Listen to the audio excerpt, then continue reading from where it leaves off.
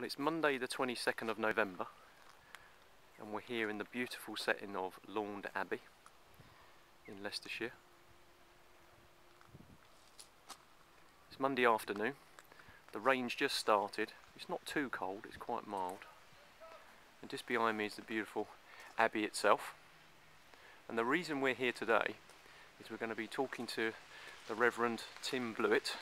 Good afternoon. Hi. Now we're talking to you about something quite interesting that you're doing next week. So before we start speaking about that, can you tell me a little bit about what you actually do on a day-to-day basis here at Launde Abbey? Yes, I'm currently the warden at Launde Abbey, and my job is to enable those who come here to receive hospitality, to actually be welcomed, valued, supported, and to actually retreat from the world, to discover a bit more about themselves and about who they are, and also about other people.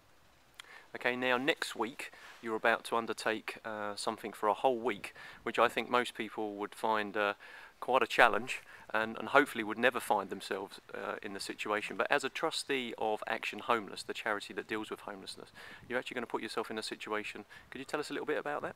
Yeah, so I've been a trustee of Action Homeless this year, and one of the feelings that I have very strongly was that I ought to experience and to know what it is to be homeless.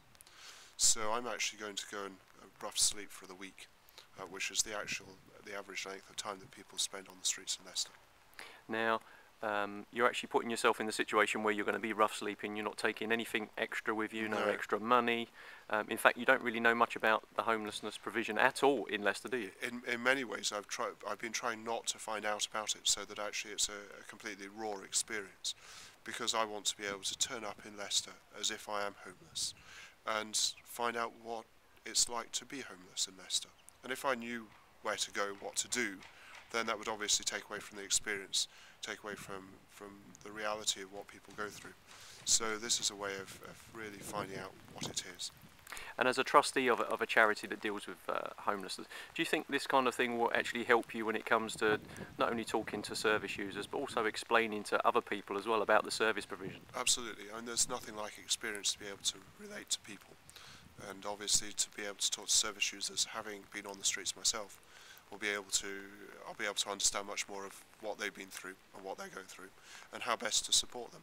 But also just talking to people in the wider world, being able to say, look, homelessness is like this, it's not good.